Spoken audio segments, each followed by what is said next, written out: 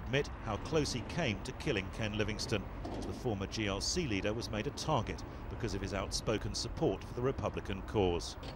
I came within inches of taking his life back in 1983.